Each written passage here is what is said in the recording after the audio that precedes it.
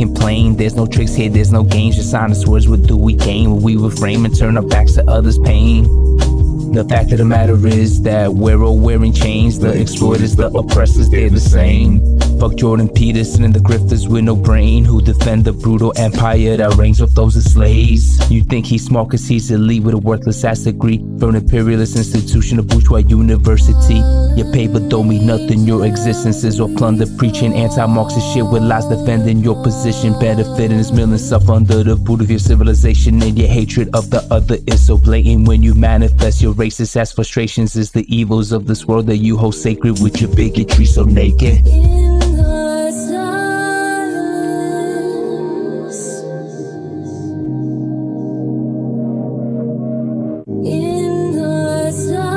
It's 5 AM, I just woke up, turn on my cell. What do I see? The circle place called Israel, hell just bombed another hospital. Airlocks are up in flames, patients with IVs are burned to death, laying dying in bed frames. How they let these children get blown up, baby blood and baby guts are flying everywhere. The Zionists made holocaust, man, it's scary over there. An imperialist outpost of the US, we can barely live off our own paychecks. The taxes that they take from us to dominate the earth. Is it worth our humanity to ignore all of the savagery? Those babies look like family, so many deaths, so many amputees. I'm hurting deeply as I see the crimes unfolding on a screen, so many scream.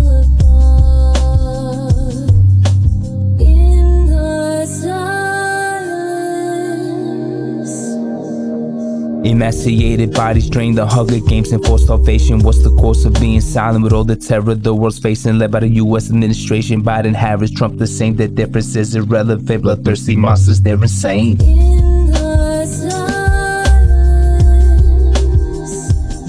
There's so much violence in the silence, man. I just broke down several times as I was writing this. The families are ripped apart. Our market system has no heart, no less of evil, that's a farce. I don't limit my humanity to those within the borders of this country, making all the slaughters. Biden, Kamala, just as evil as Hitler ever fucking was. I don't care if it's against the Jews or against the Palestinians. I can never turn my back to a fucking holocaust. Industrial scale murder by a state that no one should have ever heard of. Zionism's terrorism always was from the beginning. When we really organize, we will see ourselves start winning. Workers need a class-based program to really start the opposition. Fuck these labor union bosses appropriating our causes. We need our independent forces to build the world that we deserve instead of being in a herd. Voting doesn't make a difference. It's obvious in your intuition that these monsters will never change until we force them out. Things will stay the same.